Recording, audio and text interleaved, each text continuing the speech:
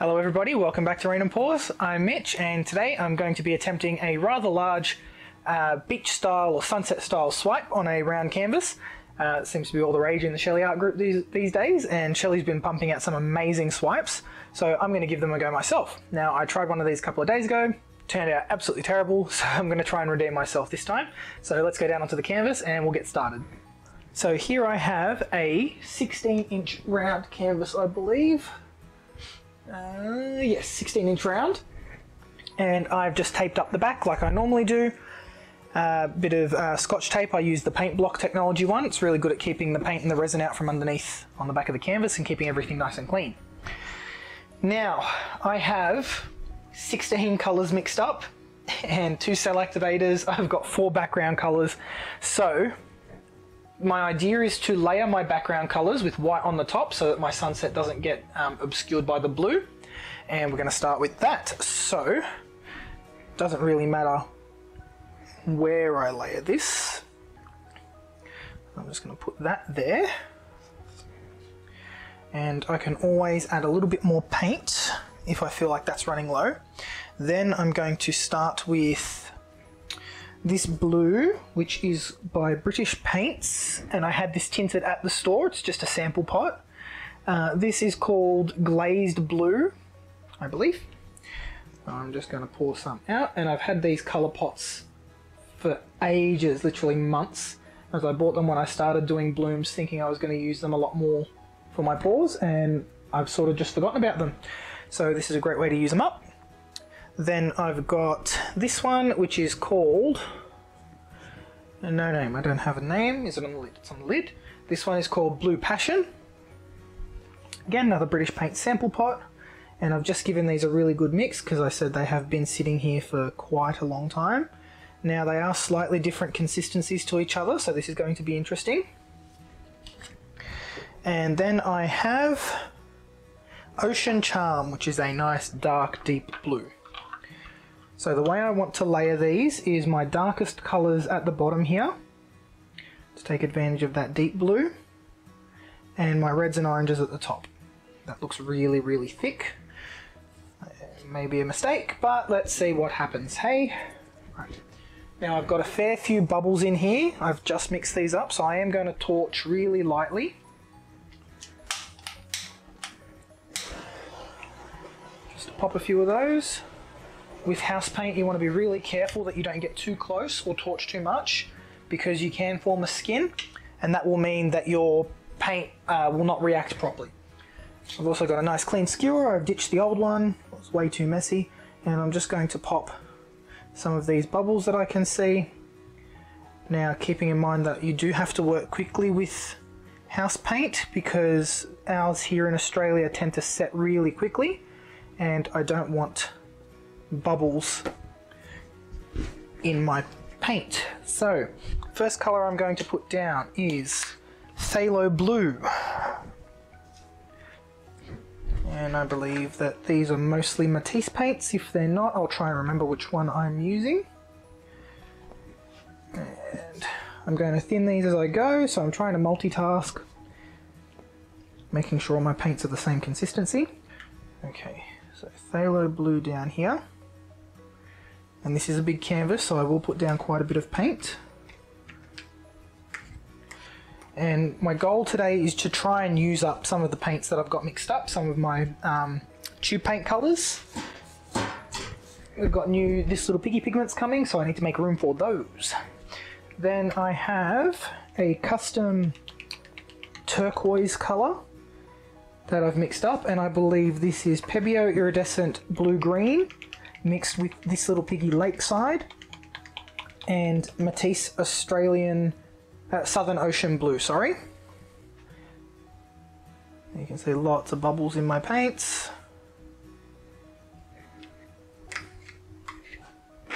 Okay. Then I have, this is a custom blue mixed up. I don't know what's in here. I think there's a little bit of this little piggy Frost. There's some Matisse Cobalt Teal. There could also be some this little piggy Blue Eyes.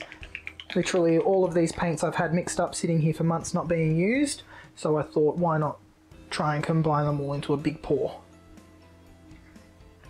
There we go. And after each colour I'm putting down, I'm wiping off my stick and I'm just using the same stick to stir all my colours through. Then I'm going to apply some Matisse Dioxazine Purple. This one's really thick.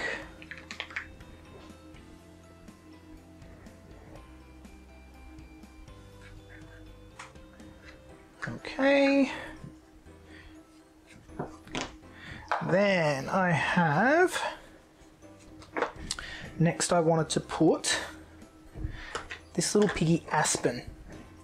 So I don't use Aspen a whole lot, and there was a discussion in the little piggy group today which was really helpful and really insightful about what people's favourite colours are and what their least favourite little piggy colours are. And Aspen and Tail Feather came up as two of the popular ones, and the most common reason was people are unsure of how to use them in their paws because they are such unique colours. And I find Aspen really goes well with a blue-green colour scheme. It's got a really amazing gold colour shift over it, and it can add a really nice subtle colour shift over the top. So I like to use it in conjunction with other colours, not necessarily by itself. And this will add a bit to the oceany vibe of this, because the ocean's not really blue, it's that really deep green. So then let's add on top of that, I want to do Macaw. And Macaw is a beautiful blue to gold colour shift, indigo to gold I should say. And I'm going to spread that all over the top, and I'm going to do a thick layer of that up here because I really want that to show through. I used a fair bit of Macaw there. Nearly all of my sample packet gone. Okay, then I'm going to use Sunburnt Yellow, which is a colour that I have mixed up, and I believe it's Matisse Cadmium Yellow with a couple of drops of Red Earth acrylic ink from Liquitex, I think it is, or it could be FW ink, this one. And that ink is like a brown colour, and it just deepens this yellow nicely. Here. Now the problem that I see with a lot of sunset style pours is there's a lot of ocean and not necessarily a lot of the sunset. So my goal is to try and fix that and do a pour that's got a fair bit of sunset as well as the ocean. Then I have this little piggy Submarine. This is another new colour. Amazing shimmery sparkly sunflower yellow. And a fair bit of that, a little bit down here. Now, when thinking about a sunset, I'm thinking about how the natural gradient of a sunset goes. And the reason I stopped putting pink here is because you don't see pink at the bottom of a sunset, you see it at the top. So the next colour I'm going to put down is Sunburnt Orange. I created this in the same way that I did the Sunburnt Yellow, or Deep Yellow I should say, it's not sunburnt. And it is Matisse Cadmium Orange mixed with some of that Red Earth acrylic ink. Bring that down, and I don't want too much orange because the yellow and the red will mix to make orange as well. And you can tell I'm using a combination of paints and pigments, and I'm trying to layer them 2 paints, 2 piggies, 1 paint, 2 piggies, 1 paint, 2 piggies.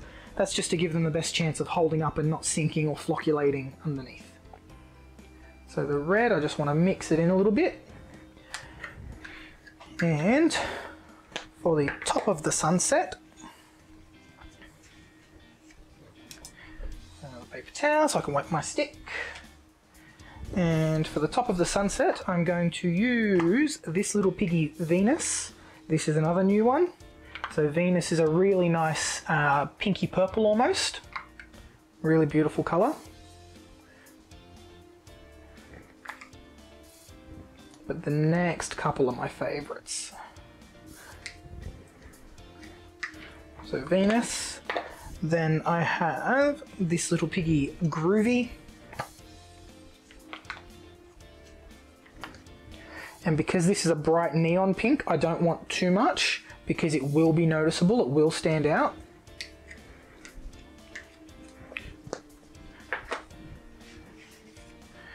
And then I just received this in the mail literally 5 minutes ago.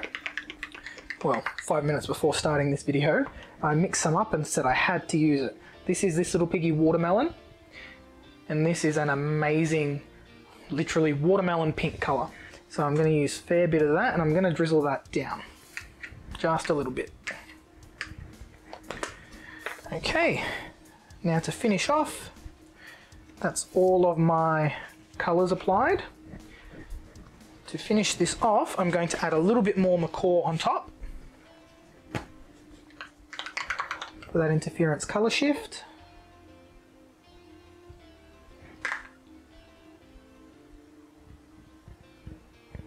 There we go. Okay, and that is ready.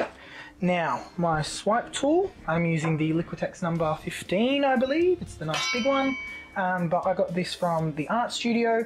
It's the exact same knife, just not Liquitex branded. And what I'm going to do here is go around the side of my pillow paint and just rough it up a little bit. And I'm going to do the white first so I don't mess it up. And I'm doing this because our pillow paints do dry so quickly here. If I don't do this, I'll be able to see a visible line around the edge of my painting when I go to blow it out. So, not too fussed about these mixing because we want them to mix, that's a good thing. And here we go. So I will torch the top again because there are a lot of bubbles. Just giving it a really quick once over. Done. And go in with my skewer again and just pop some of these bigger ones. Okay, so here I charred the surface a little bit. And you can see there's lots of little measles popping up. Now one way to solve that as well is to drop your canvas and that will sort of bring some of the bubbles to the surface. Sorry everyone wobbling around on the camera. Now I'm going to put on my titanium white cell activator first today. Normally I do it the other way around. But I'm going to follow in Shelley's footsteps, do it her way, and put the white on first and see if I like the result. Just tapping off some of the excess. I think part of my problem with swipes is I use too much cell activator and I end up with muddy colours. So I'm just really layering it on lightly here. The Paynes grey underneath. And again, just gonna get it all spread around and tap off the excess.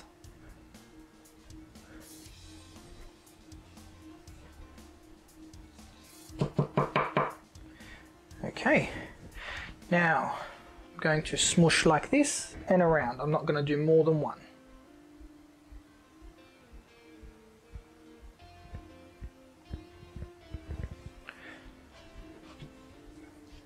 And I don't know why I keep bringing up this. I don't like that. This is the problem I have when I swipe. Okay. So what I might do is grab my smaller swipey tool. I'm going to grab this one and I'm just going to go in with the same white and Paynes grey.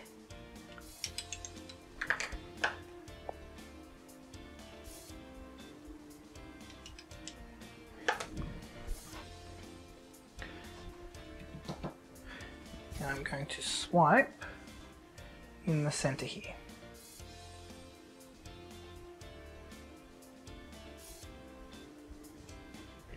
That's cool. Okay, I didn't stuff that up. Yay! That's exciting. Normally I completely screw that up and I ruin everything. Okay, so now let's try and get this spun out.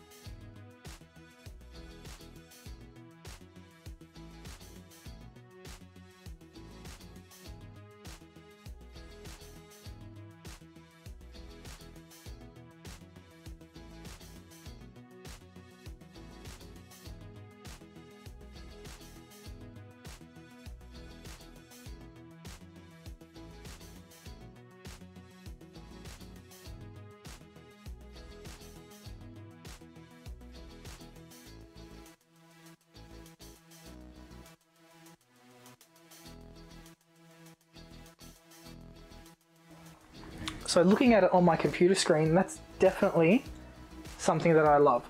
So let's zoom in with our detail camera and get some detailed shots. Here we go.